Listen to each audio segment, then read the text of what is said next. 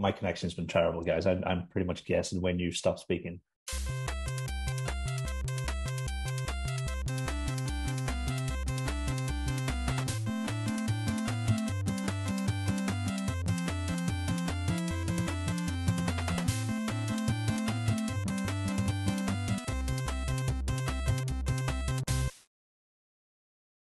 Welcome to Thinking Deeply About Primary Education, the podcast that makes time and space to think about pedagogy, teaching and learning, professional development, anything of interest to time-poor but enthusiasm-rich primary teachers. This week, I'm joined by Christopher Such. Hello again. And Neil Almond. Wonderful to be here.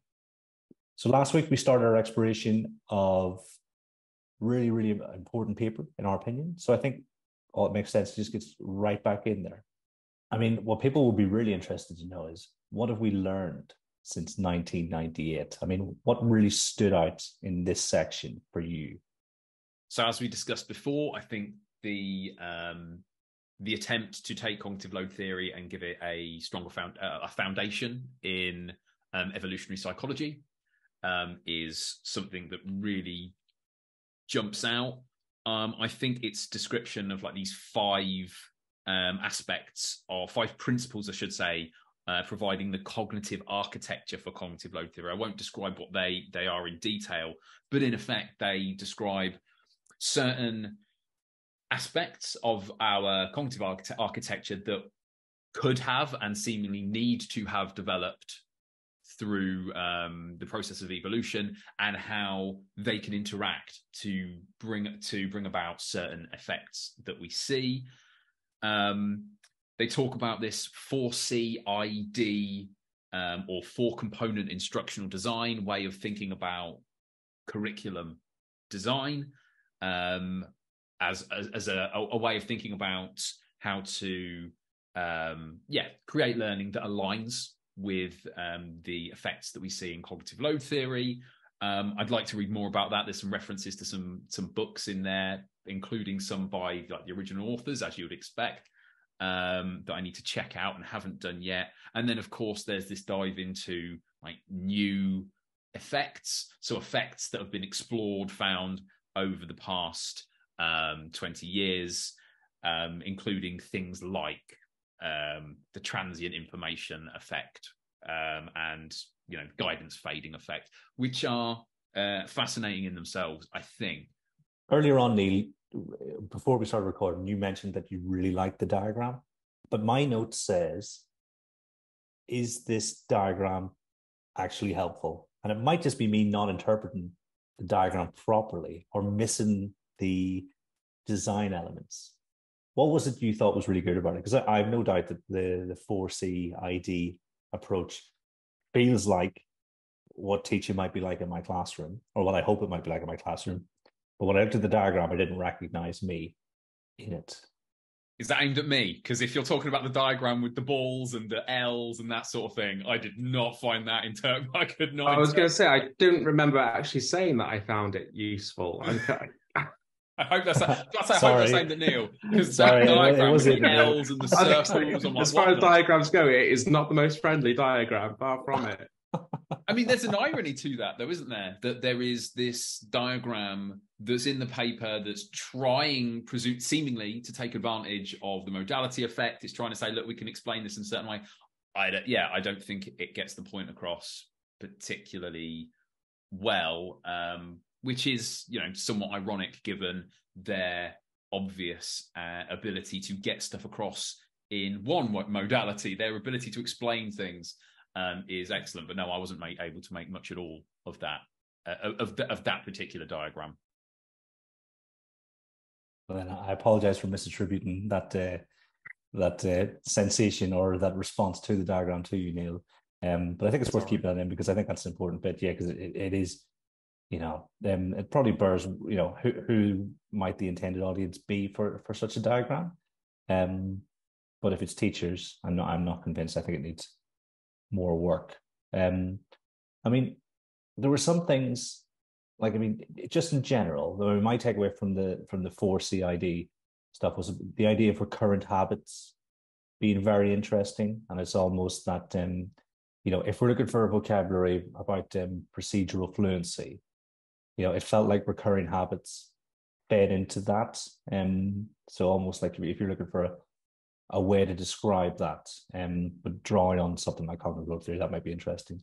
But also phasing support and the reversed phase scaffold.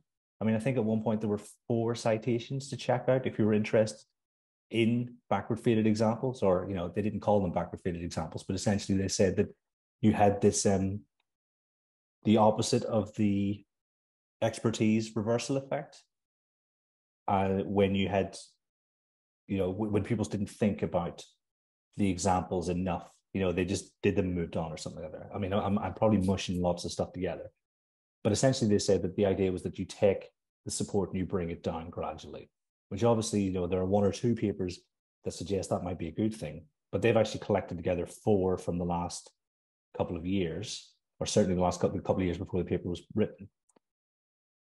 And it felt like a lot of the things that we talk about on the podcast were coming through in this 4C ID. I don't know, is that how you guys interpreted this bit? Like Chris mentioned, there's a few books mentioned. I think the most recent one there is called 10 Steps to Complex Learning. And that's Van Merrienboer and Krishna. And that'd be a really interesting one, I think, to explore in a bit more depth later on, because, as I say, it's this idea that it's been developed in parallel with cognitive load theory. And I can kind of, having briefly, after I was accused of liking a diagram, I quickly highlighted checked back over my notes of everything that I made regarding the diagram, to see if I could make any kind of sense of it, which I couldn't in the couple of seconds that I was given. But I can kind of see how there is kind of a real kind of, there's decided this learning task, which has supportive information. And as you said, this kind of part task practice, where we kind of help develop pupils to develop these kind of recurrent, what they call recurrent, there's like problem solving, reasoning kind of activities, and where we kind of also support when this development of this more kind of procedural fluency kind of stuff there. So again, whilst I was kind of reading that section, I appreciate it's a bit of tandem. I was again just thinking of that awful situation that I kind of found myself in for the kind of 2 or 3 years of my teaching career, when I tried to get children to go through sort of procedural fluency tasks through to reasoning and problem solving within probably 20 minutes of them actually having thought deeply about a particular small step, and just how that's not effective practice if we're thinking about it in the sense that, okay, so we're learning this brand new idea, we're going to teach you how to do it so you can do it fluently, or again, you can perform it. I will use that as a proxy for learning, and then I'll move you on to a reasoning and problem solving task to do with that particular small objective, which I think is not particularly effective practice. And I kind of think from what this model kind of does kind of provide some, not the most straightforward interpretation of why actually going through a sequence of learning like that may not necessarily be the best thing for our learners, because of the amount of intrinsic load based on that, and because we're increasing the variability too quickly in terms of them having to be just fluent with it without it being in the context of a problem, to it being in a context for word problem too quickly. We do sort of, we don't manage that cognitive load in such a way that actual, far transfer can happen. When reading the bit on self-explanation, what jumped out at me was that it felt like Michael Persson really nailed the application of self-explanation in the classroom. As all, this is basically, what Michael's been saying, particularly in his most recent book. Obviously Michael studies the research thoroughly before committing anything to the written word, so it's to be expected. But I thought that really stood out for me. I mean, there are some bits in this that are counterintuitive, and obviously this stuff was counterintuitive when it was first brought out. So I'll be interested to see where this goes. But what about the imagination effect? What was your response to that? I immediately went to reading on that one. and thought about how, when we come to think about comprehension, children having to understand that, you are having to build up this kind of situational model. And by imagining, there is research to suggest this idea of visualization is a useful strategy to teach children when they're reading a text. This idea, sometimes you're going to have to stop and visualize what's just happened in the story and, play out those moves bit by bit. So I, could really see a link between what the imagination effect is and how that would be something useful for comprehension, but also in how, because in the imagination effect, they mentioned that, a decent level of prerequisite knowledge is needed for the imagination effect to be effective, which obviously makes sense. If you can't picture something, then you're not going to be able to imagine the concept, whatever it is. And so for me, I found that quite an interesting one from that reading perspective, this idea of, if they have enough prior knowledge about the text, so they can kind of generate this situational model. And there is research again to suggest that the better the background knowledge, the kind of better these situational models are. So therefore, the better that they might be able to then imagine something that's happened in the text. Perhaps they get a little bit lost or confused. I'm quite sympathetic, I think, to the imagination effect. I can kind of imagine once children have had a couple of experiences of creating bundles of 10 with something to kind of help create place value, I can then be like, right, guys, let's just imagine that we're going to, bundle this up. What does it look like? Going back to, is it Farmer Fred and his sack of potatoes, Kieran? Yeah, so bringing the imagination effects into there. So yeah, I can see the theoretical underpinnings of it, and I can certainly connect it to other bits that I know. And so, yeah, I'm a fan of the imagination effects, and we can bring the fun back into primary. Not that it ever left us in the first place, but here it is. Cognitive load is saying we can use our imaginations for learning. So bring it on. See, I grouped it with like the guidance fading effect and the self-explanation effect as just this something that says, okay, I want you to put some effort in. I need you to do something. Please, for goodness sake, be less passive, do something. Because if we're looking at like what we're effectively saying with the imagination effect is us going, you know what, when you know a certain amount, imagining it is better than me showing it you again. Imagining a particular concept or a procedure is better than me modeling it for you again. That seems to be what the effect shows. And the idea, presumably here, is that there is greater worthwhile intrinsic load. So, I mean, domain load is, I'm kind of wary of using the phrase now because it's more about the distribution of working memory resources within intrinsic load. I'm not exactly sure how that all works out semantically, but this idea that I think there's some value in this idea that what the imagination effect is in effect doing is saying, I need to do something that will guarantee a little bit more cognitive effort on this person's part, a little bit more of this domain load, in the same way as the guidance fading does. You mentioned a moment ago about this idea of, there's a worked example effect. I'm going to show you something, how it works, and that's a good thing because it reduces cognitive load. But the great thing about, guidance fading is that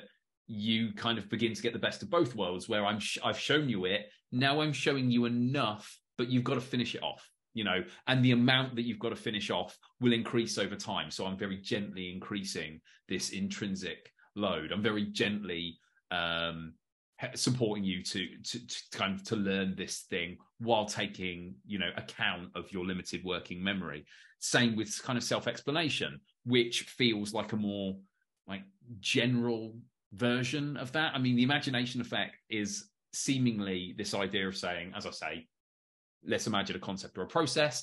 Self-explanation is kind of halfway there. It's like trying to imagine. It's like the imagination effect before you've fully learned something, if that makes sense. It seems to be, okay, we're nearly there. Why do you think this makes sense? Whereas the imagination effect is kind of a bit after the fact. So I kind of grouped them together in this sense. I think. I think it needs a new name, because when I hear imagination effect, I immediately go to, if you believe you can do it, then it'll become true. and that's not what they mean. Maybe some sort of augmented internal reality effect or processing effect might be better for the branding. The PR team for the imagination effect really need to get their finger out, I think. You imagine that they kind of thought about, well, is it the visualizing effect? But then they realized that, you can't describe it as visualizing because then it's got to be something visual, and they want it to also relate to things that are purely abstract. So I guess they're just left with imagination. But yeah, no, it works for me. The only thing I was going to say, going through some of the kind of the new effects that they described since 1998 is actually quite a few of them I think people would be familiar with. Certainly kind of, I think as I say, Michael Pershing has done a fantastic job of self-explanation. Certainly people, this guidance fading idea is, I think, quite well known, particularly inside the maths community. And I think what's quite interesting is that it was Daniel Willingham that said, learning only happens when you have to think hard. You can kind of see how self-explanation requires children to think hard. So that's why that would work. Imagination, you have to think hard to imagine it. So that's why that probably works. Guidance fading, you're thinking a lot more about the problem as more of that gets guided out. And that's why that works. So I think it's, interesting to kind of, again, connection alert. Almost like I need a buzzer every time that I've made a connection to this paper, to reading other things. And as I think, it's a great example of demonstrating how that's one way that you can bring into the classroom what Daniel Willingham says when he says that learning only happens when pupils have to think hard about it. Can I ask a quick question? One of these effects, like the collective working memory effect, I haven't explored the papers around it, but I'm interested to find out whether the research that finds this collective working memory effect is school-based or if it's the classic university psychology students. Because one of the things it talks about heavily is like transaction costs, and them not needing to not be too high in order for the collective working memory effect to come into play. And I immediately started thinking about the transaction costs of getting groups of 6 kids to try and learn something new together, which is, they're pretty high generally. I mean, it's one of those classic misinterpretation points, isn't it? Where it's seen as the manifesto for group work, when actually it's very heavily caveated, in terms of there need to be transactions from all members of the group for this to be successful, and like you said, the reason why group work often falls short of the mark is because you will typically find that it's very, very difficult to do in reality. I think Neil appears to be having a look at the papers to see where they're from, but I personally haven't gone that far.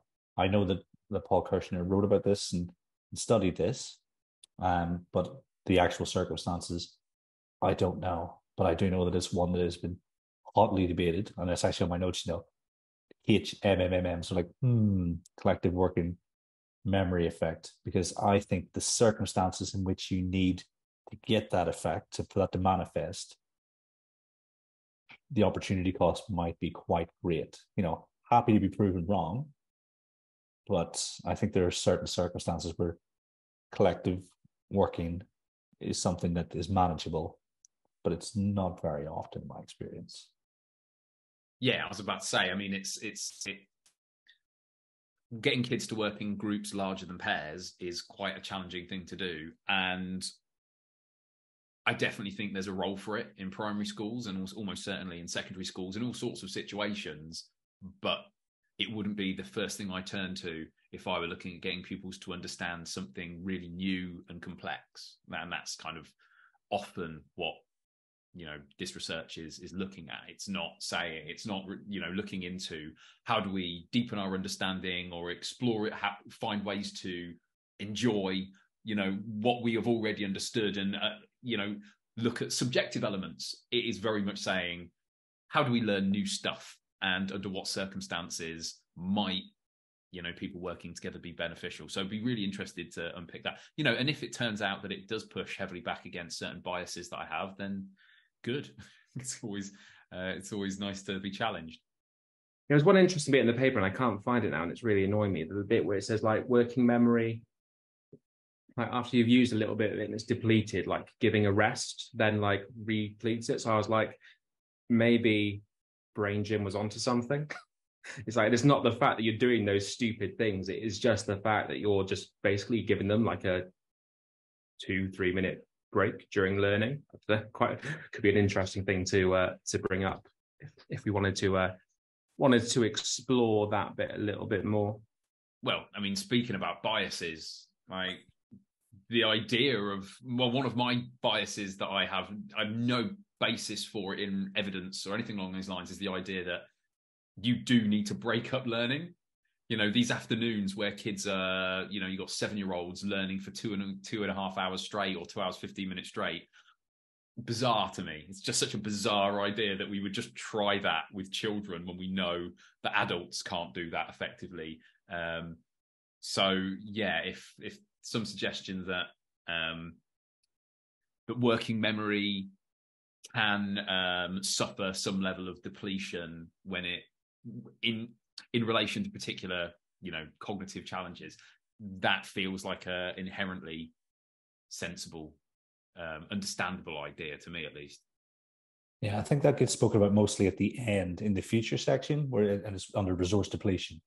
What I'd really like is how much rest is necessary. You know, so that you know, having a figure on it. You know, because I'm thinking about, there are times when I've read Williams' work and I've thought it's okay to do 15 minutes on something. You know, I'm talking about self-study.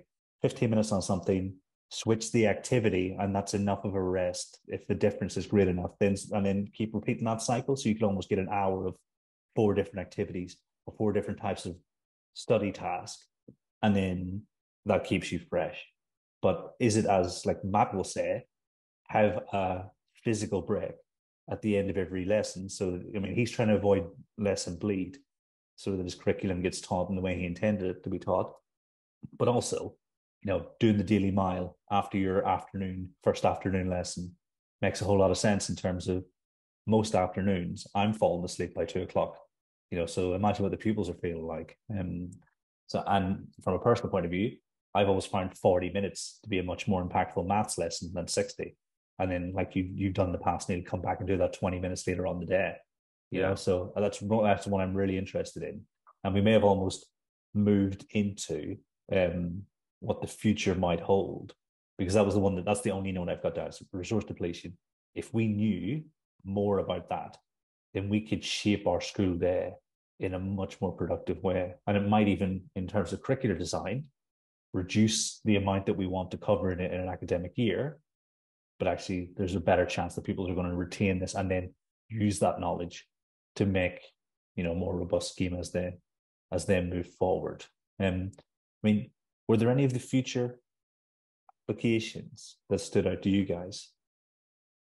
Yeah, I think really briefly, I'd like to build on what you say there, because I think arguably the boldest suggestion, and it is only a suggestion in the section related to future directions, is the possibility of explaining the spacing effect through this idea of working memory resource depletion.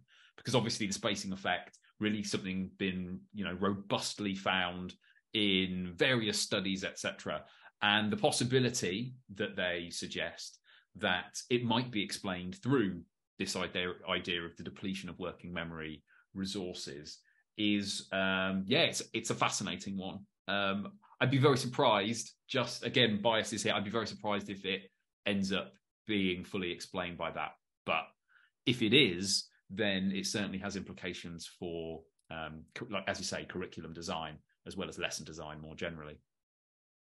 Yeah, well, I mean, Ebbinghaus did his work in the middle of the 19th century. We're still waiting on the optimum time for spacing retrieval practice. So we could be waiting quite a while for an actual figure. Yeah, that'll never come about, because it'll be, you know, thinking about element interactivity, you know, it might end up, it's almost certainly the case that the correct spacing is specific to the individual and the task, etc. So no, that the day, as I'm sure you know, will never come where people are like, oh yeah, no, you've got to leave exactly 2 weeks between this and this for this age of learners. It'd be great if we could gather data on that level, but I don't see it ever really happening. I think what's most important is that I sounded smart for about 30 seconds there before the whole thing came tumbling down. So that's the bit I'll leave in. 30 seconds more than I ever achieved, so fair play. That's not true. Going back to your question, Chris, it was 83 Dutch high school students with an average age of 15 and a half years old. Nice. So not like that, oh yeah, here's like some PhD graduates coming together to work on a problem, and the combined resources of the PhD graduates were surprisingly really effective. But yeah, it's no wonder that doesn't work when it's not that, which is always quite nice. I guess the other bit is, or the other future direction that looks particularly interesting. They talk about the idea of the possibility of self-regulated learning and whether ideas around self-regulation can be taught, the biologically secondary ideas they're keen to make clear. And they talk about emotion, stress, and uncertainty, and the potential impact of that on working memory, and providing a framework that looks at how we might support pupils with that stuff via an understanding of working memory. But probably the most interesting bit as well is, again, it's future direction, so it's necessarily speculative, but it talks about human movement, and it links to the idea of embodied cognition, and it suggests that potentially we might see physical gesture, physical movements as an additional modality alongside the visuospatial sketchpad and the auditory loop. In other words, are what we see and what we hear. So this third modality, as you've explained to me in the past, Kieran, it does seem to be the case that the research that exists currently relates very specifically to the learning of things that have human movement involved with them, but they are willing, in the future directions of this paper, to speculate a little further, I think, at the suggestion that perhaps gesture may play a greater role in allowing pupils to tackle more cognitively difficult work. In other words, expanding working memory so that we can, for a given moment, so I say expanding, taking advantage of another aspect of working memory would be a better way of putting it, so that we can increase intrinsic load or increase the germane aspect of intrinsic load and speed up learning. I don't think there's a great deal of research to back that up at the moment, hence why it's in the future directions for research stuff, but fascinating nonetheless. Yeah, I think, is it Dylan William who also always goes on about how he doesn't feel that like neuroscience is kind of tells us what to do in the classroom?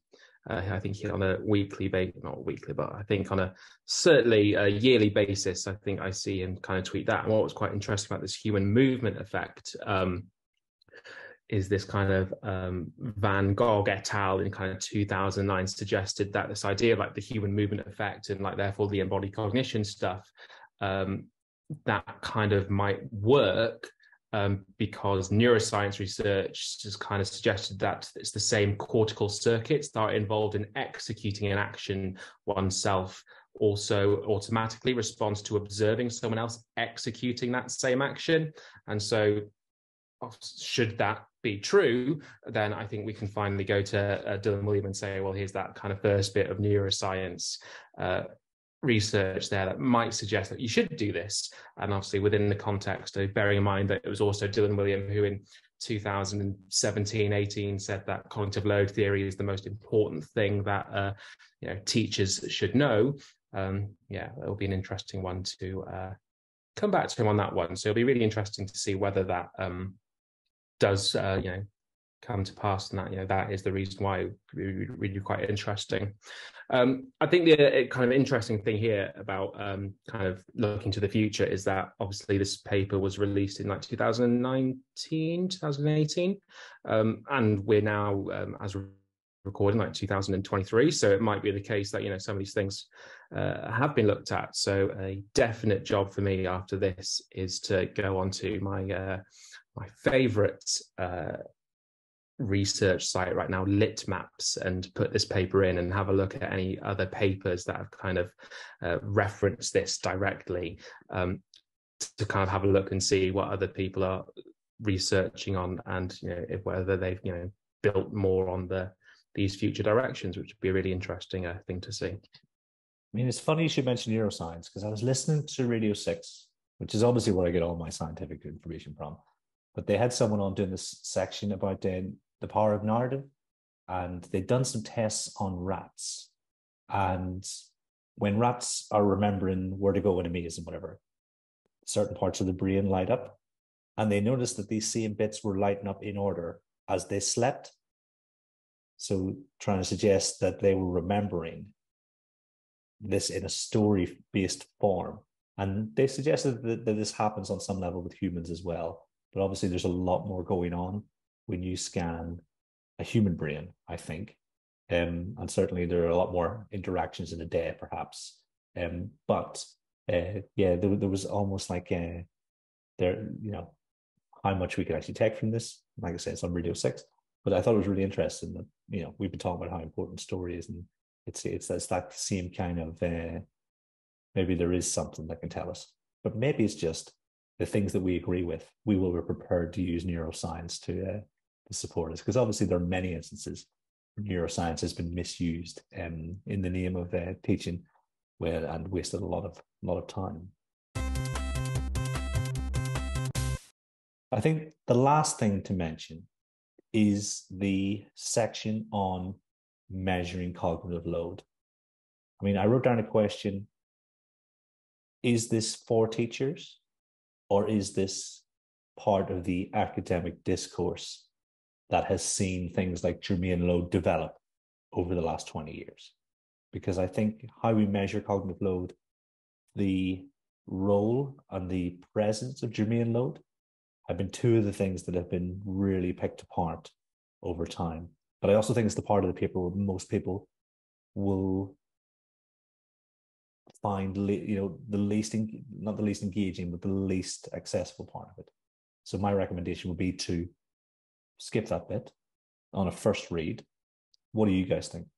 My simplistic answer is that teachers don't need to worry about it. I think this is where we can draw into that why I don't think AI is going to replace teachers anytime soon. I think teachers probably do, particularly primary school teachers, once you get to know a class particularly well, so after maybe 3 or 4 weeks, I think there are kind of tells that the children can give when you can kind of really get some sense that perhaps the cognitive load of a particular task is perhaps too much for them.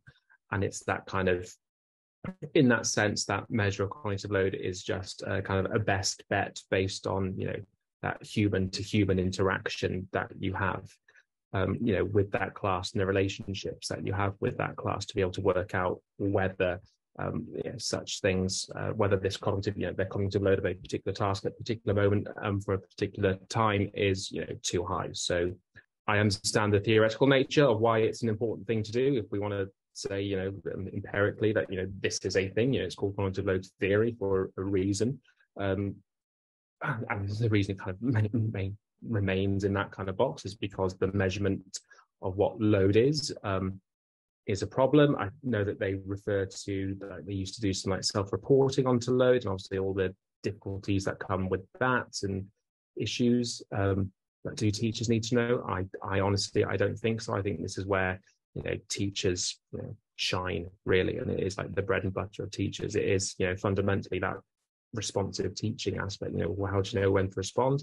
I think the reasons you have to do that are probably because the cognitive load of that task is not right for those particular groups of children. So I think it's something that teachers do well already. Yeah, I mean, I don't think that bit of the paper is very much technically how are we going to advance cognitive load theory research. That's what that is looking into and is most interested in. But thinking about what you said there, Neil, there is a sense here in which, there's a reason why cognitive load theory is quite popular. And it isn't just that it aligns with certain people's ideas about the direction of travel that makes sense in education. It's also the fact that parts of it are really quite intuitive. You don't need no teacher really needs cognitive load theory to appreciate the idea that sometimes kids don't get stuff because it's too much for them at that moment, and perhaps you need to break it down a little bit.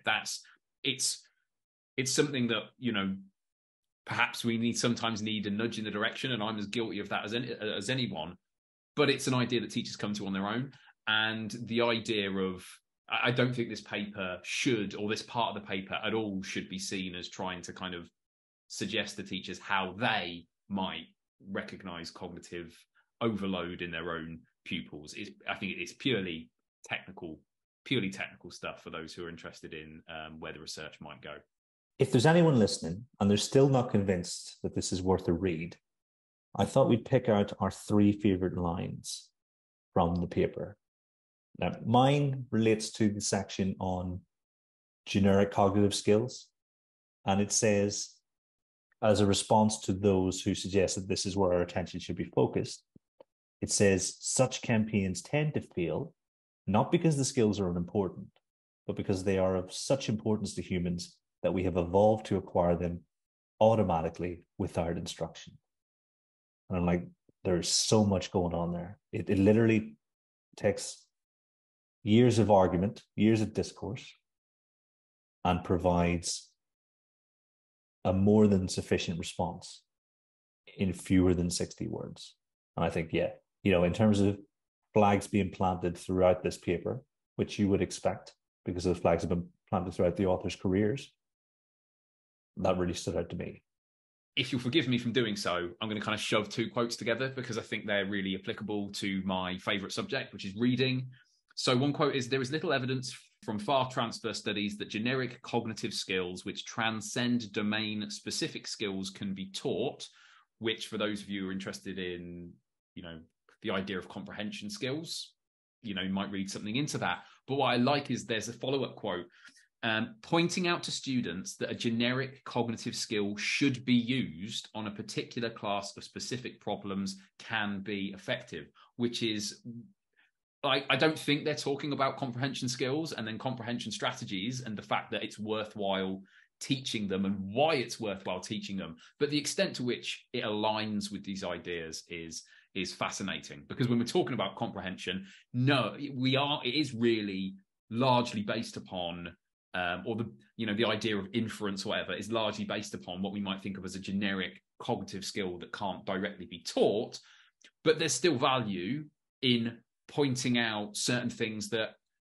bring children's attention to bear in a certain way. So saying, look, this might be a good time to summarize this thing, is not the same as teaching the generic skill of summarizing. It's drawing their attention to something and recognizing when to use this thing, just quite natural. So those 2 together just spoke to me about reading. So I was, big fan of those. So mine also kind of comes from the Geary biological primary secondary stuff regarding teaching these generic cognitive skills. And the quote is, should a substantial body of such data become available, further modifications to cognitive load theory would be required. I just think for me, kind of Chris mentioned it as well earlier, cognitive load theory kind of, people like it because it might subscribe to that sort of idea of, quote unquote trad style teaching. And I just think this really kind of just shows that it's not about those kinds of dichotomies. It is literally just saying, as far as the researchers are concerned, this is the evidence that we have and this is the direction that we are going in. However, if anything does come about to radically change anything, we ourselves are open to changing our mind and modifying bits of this based on any data that we get. And I think that's a powerful position for any sort of teacher, researcher, anyone to be in. Don't be a slave to dogma and ideology. Follow these kind of good bets and be prepared to change those bets when new evidence comes to light. Wonderful stuff. Yeah, nodding enthusiastically, Neil, because that was really, really, stood out to me whenever I read it as well. I mean, I could spend another couple of hours talking about this. I mean, I think, as usual, we've only really scratched the surface.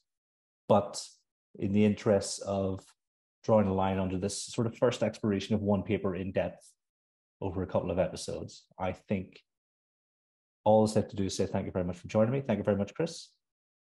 Thanks for having me. Thank you, Neil. Thank you.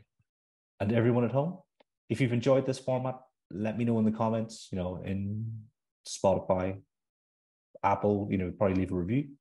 But until next time, thanks for listening.